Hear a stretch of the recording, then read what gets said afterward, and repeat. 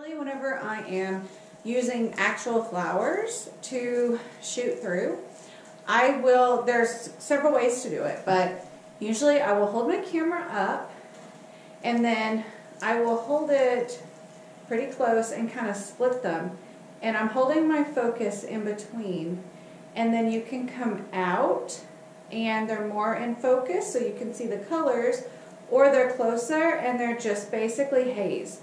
So I kind of like to shoot usually about right there, and that's what creates that really pretty haze in the pictures. You can achieve that in Photoshop, but I don't know, I just think it's fun to do it in camera. It's challenging and it's fun, so.